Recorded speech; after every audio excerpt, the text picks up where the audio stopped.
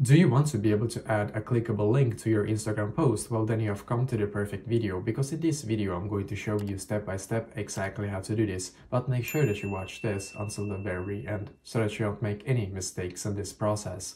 So the first step is going to be for us to come to our Instagram app right here, as you can see, and then come to your profile. So now when you're on your profile, then what you need to do firstly is to click on this plus symbol right here. So click on the plus symbol. And as you can see, you now get to this page right here, which is great. So what you need to do in here is to obviously select where it says post in here. So I'm just going to click on post. And as you can see, I'm now taken to this page right here. So what you need to do after that is to just select the post that you want to be able to have a clickable link in. So I'm just going to take this one just as an example for this tutorial. So now I'm just going to click on next in the top right corner. So click on next in here. And then once again, I'm going to click on next in here, as you can see. And perfect, as you can see, I'm now taken to this page right here, which is great. What I'm going to do in here is to just simply write a caption, as you can see. So you need to click where it says write a caption in here.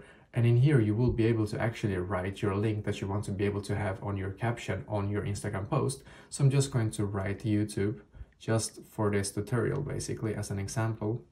So I'm just going to write YouTube, and then I'm going to click on OK in here, in the top right corner. So now when you're done writing your caption and you're also done with writing the website, well, then what you need to do after that is to click on share in the top right corner. So click on share in the top right corner.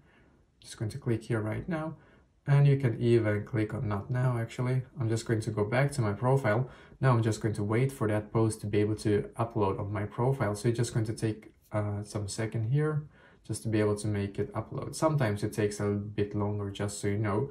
Just going to go back and see, and perfect, now the post should actually be on my profile, I think. So I'm just going to scroll back, and yeah, as you can see, the post is now in here. So what I need to do in here is to just click on the post right now.